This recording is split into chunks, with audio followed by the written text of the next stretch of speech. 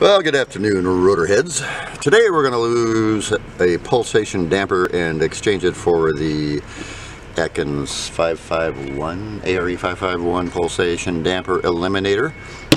Basically what you do is you just grab your little thing. You've already loosened it, of course.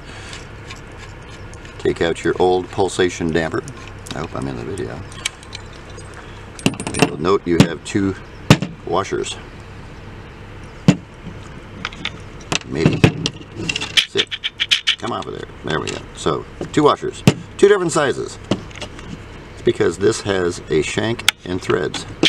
So what we're going to do is we're going to pull this one and put it on.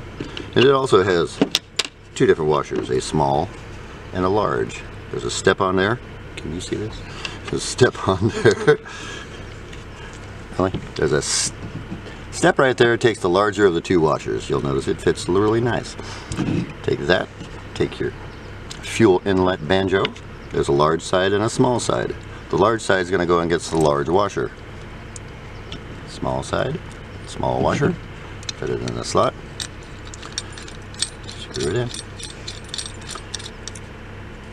Make sure your washer stays in its spot.